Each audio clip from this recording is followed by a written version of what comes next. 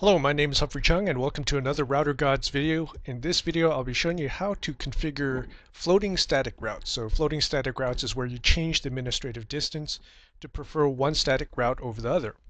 And if the main static route dies, then the backup route takes over. So right here we're continuing on with our previous router configurations. We've got two routers, router 0 and router 1, and we have two fast Ethernet lines between them. And on router 1, we've got a loopback network hanging off of it. So this loopback interface is 192.168.1.0. This simulates another network that would be behind router 1. So you could think of maybe a switch or something back here with a bunch of computers. So what we want to do is we want to configure a static route going from router 0 to router 1, and then configure another static route with a different administrative distance. So it's much easier than it sounds. I like to call this Ghetto dynamic routing. So dynamic routing like RIP, OSPF, EIGRP, that type of stuff, they automatically find routes and they route around routes that are down. So in this case, you're doing sort of the same thing, except you have to hard code it in. So it will only work generally between two routers to one source and one destination. If you try to configure it on multiple routes, it can get a little messy. Alright, so onto the configuration. We're going to router 0. We actually need to set up the IP addresses first, so it's going to be pretty cool. conft interface fast 0/0, and 0/0 is, if I could spell it correctly, IP address 2.1.1.1, it's a /24, no shut, int fast 0/1, IP address 1.1.1.1, it's a /24 also, and no shut. So that's pretty easy. We go on to router 1, which is our second router. And let's see, where can we put this? I will put it there for now. Interface fast 0/0, IP address, no shut. Pretty much the same thing on the second fast Ethernet interface. And no shut on that. And don't forget we have a loopback address. Give that an IP address 192.168.1.1. Okay, as always we do our verification. So on router 0, and out of there we'll ping the other side.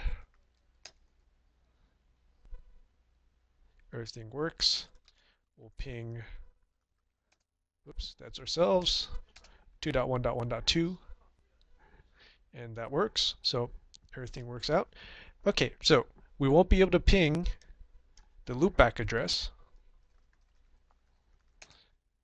Reason for that is we don't have a static route or a dynamic routing protocol. So our router tries to ping it. It looks in its routing table. It says it has no route to 192.168.1.0, and it just drops the packet. It doesn't even go out. So we're going to set a static route, conft. Static route command is IP route, where you want to go to. So it's 192.168.1.0. Give it a mask.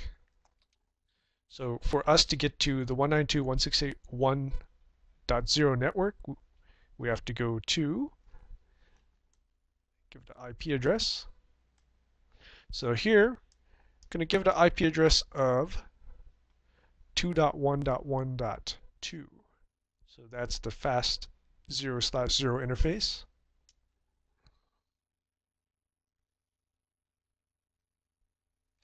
Then when we hit space, we're going to give it an administrative distance. So what metric do you want to give it? We're going to give it a metric of, say, 50. All right, so for the second route, just hit the up arrow. It's going to copy that command. We want to get to the same loopback address, so that's not a problem. It's the same mask. And here the only difference is it's the second destination interface. So fast Ethernet 0/1, 1.1.1.2.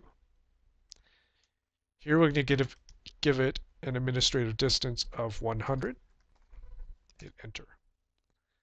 Okay, so we exit out of there or end it. So what are we doing here? Well, in administrative distances, lower is better. So 50, it's always going to go to 2.1.1.2. If that fails, then it's going to, this basically becomes infinite, and then the 100 will win. Now, what will happen if we show IP route? We show IP route, and it says we have a S for static route. We can get to 192.168.1/24. We see our 50, which is what we entered up here, and we can get to 50 via 2.1.1.2. Okay, so what happened with this other IP route command? Did that actually work? Well, if we show run, you'll see that it did take, it's in our running configuration. And the reason why it isn't in your show IP route is because it hasn't taken effect yet. So show IP route basically shows you the best paths of getting to places, and since it's not the best path, it's not going to be there. So if we do this, if we go into conft, and let's shut down one of the interfaces. Let's shut down the one that's with 50. So interface fast 0/0. And just to verify, do show run int fast. Okay, so fast, before you do a shutdown on any interface, especially in real life, you want to make sure you're doing the right one. So fast Ethernet 0/0, that's the one with the 2, and that's the one with the IP route associated with the administrative distance of 50. I'm going to shut that down. Boom. And out of there, show IP route. I can see here, we still have a path to the loopback address. It's now via 1.1.1.2, and it's there. It says it's administrative distance of 100, so it has switched over to the backup route.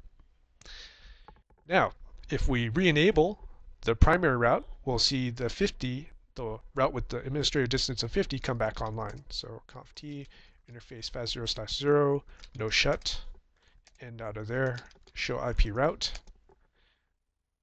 And that was pretty quick. The 50 administrative distance has taken over once again because 50 is lower than 100, and we're now going back through 2.1.1.2.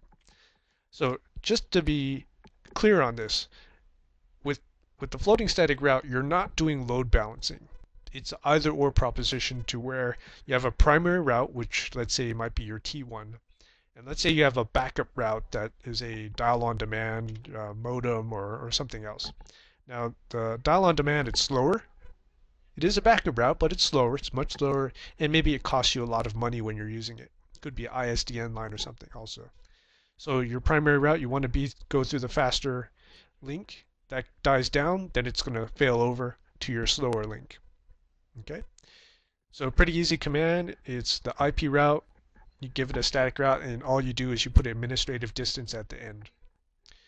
Thanks again for watching another RouterGods video, and have more soon.